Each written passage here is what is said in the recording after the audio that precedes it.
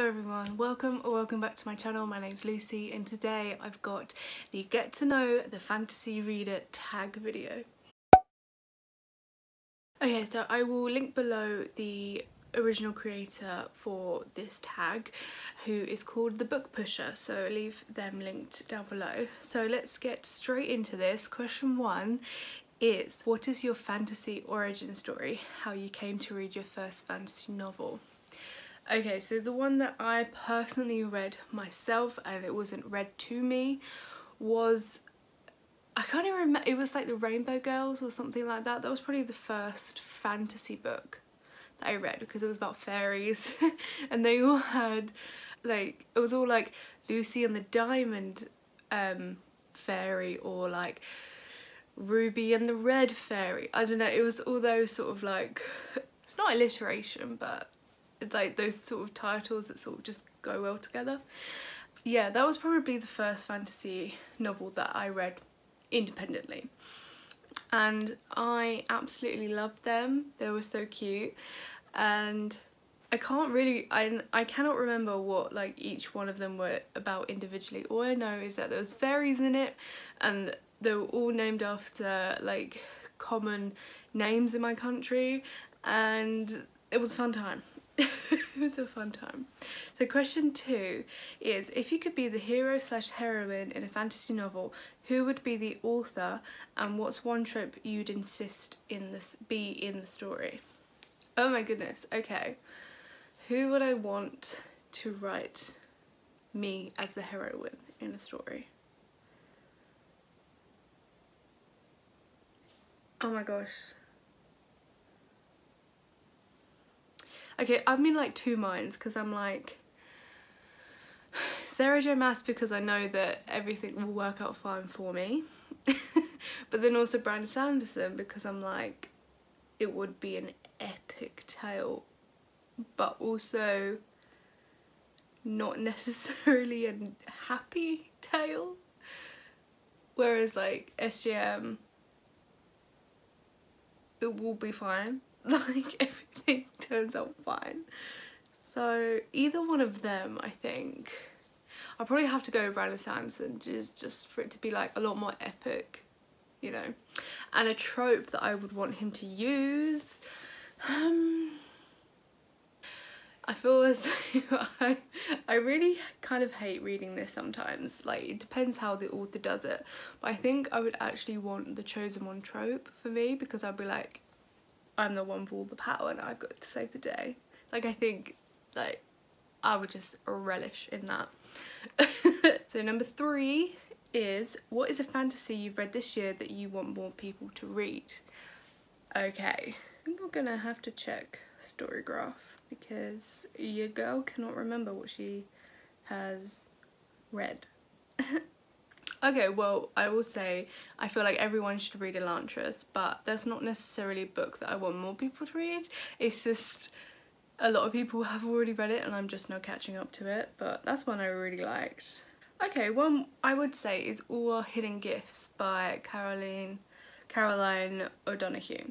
Now, this is a contemporary fantasy book and I don't see, like, when I see fantasy readers, the majority of what I see is sort of like, you know, the Robin Hobb, the Brandon Sanderson, like it's all very, it's historical based fantasy.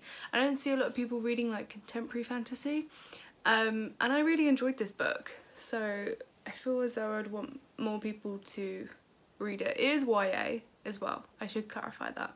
So if you don't like YA, don't read it because it very much is YA, but I really did enjoy it and I would like to discuss that with more people, please. Number 4, what is your favourite fantasy subgenre? What subgenre have you not read much from?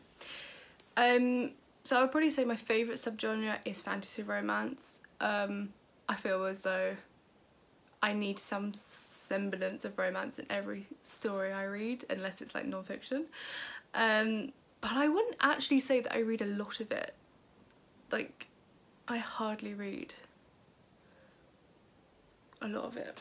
I really don't read a lot of like whimsical fantasy or lyrical fantasy, like the Night Circus and that sort of stuff.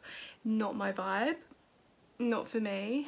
I do like reading historical fantasy though, like 19th century historic, not quite medieval, but like, yeah, maybe like 18th, 19th century. 18th century would be pretty fun actually.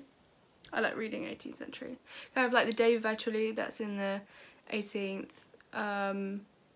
Like, I did enjoy the Infernal Devices. Like, I enjoyed the time period more than the actual plot of the book.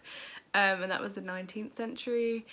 So I do enjoy that sort of time period of historical fantasy. Number 5, who is one of your auto-buy fantasy authors? So I'm gonna have to be really basic and say Sarah J Maas. I own everything of her apart from like Catwoman, and like I don't have any intentions of reading that. But like I own all of Akata, all of Crescent City and all of Throne of Glass. I own of hers. So she is definitely an auto-buy author. I'm getting Brandon Sanderson more into, like I own Skyward, I own Mistborn, I own, like I've read Elantris, I don't own it, but I have read it. So I wouldn't necessarily say auto-buy author, but it's an author that I want to read from. Who else would I automatically buy from if they published a new book? Yeah, I'm just gonna have to say Sarah J Maas. I'm sorry, I'm basic. So number 6, how do you typically find fantasy recommendations? Booktube is probably my main source, and also Instagram. But I would say definitely Booktube. Like if I'm following someone and they do a vlog and they read this fantasy book, I'm more likely to pick up that book rather than me seeing a post about it on Instagram. But normally I see the same book cover dotted around a few times on Instagram, then someone pops up in my YouTube feed like, I just bought this book, and then I'm like, oh, that sounds intriguing, and then I take the plunge. Like I always feel as though I need to see the book once or twice around somewhere. I'm just getting into sort of like TikTok recommendations as well. So I did buy a book, Anatomy, quite recently, which was off of a TikTok recommendation, so you never know. But yes, and also my friends, like a lot of my friends online are booktubers, so whenever they read something they yell about it to me, so I'm like, okay, I'll buy it, don't worry. So number 7, what is an upcoming fantasy release you're excited for? I don't know, I'm really bad at knowing when books are coming out. Eep. I was excited for House of Sky and Breath, but then I read the book. Yeah, that's all I'll say on that matter.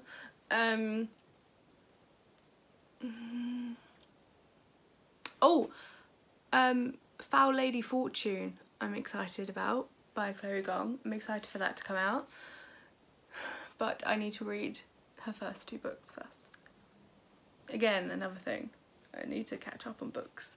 So yeah, I'll probably say that book is like, I think I've already pre-ordered it actually. Have I? I can't remember. I think I have. I can't remember. If it turns up, it turns up. So number 8, what is one misconception about fantasy you would like to reset? Probably that everything is Harry Potter and Star Wars. Like not everything is of that criteria. I feel as though I say fantasy and people think like, I don't know, like swords and like, which is a major part of fantasy, I grant you, but like there's more to it than just like a battlefield. Like there's so many different subgenres to it that there is more than just like military fantasy. There's so much more. There's, you know, fantasy romance, historical, there's whimsical, there's, you know, like, you know, just so much. So that's probably one stereotype that I want to lay to rest. And also another stereotype is that it's like hard to get into, and that is like dense to read a fantasy, which I can understand because like the length of a fantasy book is sometimes a lot longer than an average like general literature is, but I think people also think that the writing is going to be a lot denser, and I don't think that that's correct at all. I feel like, yes, there are like language that is added into a fantasy book, maybe there's a made-up language or new terminology to learn, but I don't think that means that it's particularly hard to get into, because a lot of the fantasy authors that I read are very easy to read, and they like incorporate the new terminology that they use quite well. So number 9, if someone had never read a fantasy before and asked you to recommend the first 3 books that come to mind as places to start, what would those recommendations be? Okay, I think I would say if they've never read a fantasy book before, I would probably assume that they haven't read any sort of like overarching plot stories, like a large series before, or maybe they're just getting into like adult books as well. So I would probably recommend Throne of Glass by Sarah J Maas. I know it's a long series, but it's so easy to write, and it does start as YA, so I think it's a very good transitional series to like grow into like more sort of like world building of a fantasy story or a fantasy series. So I recommend that, Throne of Glass. I would also recommend the Daevabad trilogy, starting with City of Brass by S.A. Chakraborty. This reads so easily. There is a lot of world building in this, but me personally, I did not have a problem with it, and it flowed very easily and very nicely and like very smoothly for me. So and that's more of a historical, and that's like a historical fantasy. It's set in the 18th century, and it begins in the real world, like it begins in Cairo, in a place that doesn't have any sort of fantastical elements to it, and then you get thrown into a fantastical world. So you're learning with the reader all of these new elements in this world. So I would say that's a very good place to start in terms of like world building and learning new terminology, learning new like more of the plot. I think that would be a very good book to start with. And the third one, ooh la la, what should I choose? What should I choose? I would say Law by Alexandra Bracken, I believe is their name. This is a standalone fantasy book, and I think that's going to be very good for someone who's starting out, so they're not sort of overwhelmed by the fact like, oh my god, I've got to read 8 books. Like, this is just one book. Like, I feel also that would be very manageable for someone. And again, this is a contemporary fantasy, so it's set in the real world, but there is fantastical elements to it, so I think it's quite an easy book to read from first, because you know it's set in New York, so you have the background of New York that a lot of people would be familiar with. So like if you're walking down 5th Avenue, you could picture that quite easily, as opposed to something like Valbara. You know, it will be a lot easier for people to do that. So I think that would be a good book starting point.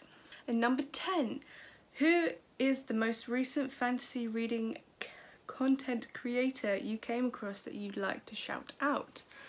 Oh, okay. The one that I've most recently come across is Covers with Cassidy, because she is hosting a readathon in April called Realmathon, and it's basically a whole readathon to read more fantasy books. So I feel as though this is the perfect person to shout out. Okay, you guys, well that is the whole tag done. All the 10 questions have been answered. And let me know in the comments what your answers to this tag would be, whether or not you're a fantasy reader. Like, what 3 fantasy books would you recommend to a person who's never read fantasy before? I would really love to know. If you did manage to get to the end of the video and you would like to leave me a comment but you don't know what to comment, please can you leave me a dragon emoji, because Covers with Cassidy loves dragons. I feel like that fits. Alright guys, I hope you guys are all well and safe, and I will see you in my next video. Bye!